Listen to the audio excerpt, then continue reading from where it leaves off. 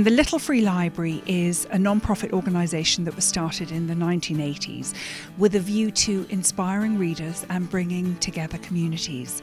So I really wanted one, and people basically build what looks like an oversized mailbox, and they're at the end of their driveways, and the concept is take a book, leave a book. I suddenly thought, I could do a mobile Little Free Library. And now we have it, this Little Free Library that already in just a week and a half since we launched it has put a smile on everyone's face that we've passed.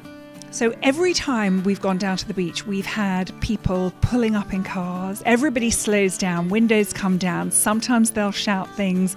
Often it's just great job, we love it. The idea is to inspire people to read and to bring people together. And actually what we've seen even in the last week and a half is people are stopping and getting books. I had a mailman stop last week who said he hadn't read anything in 20 years and he left with 2 books.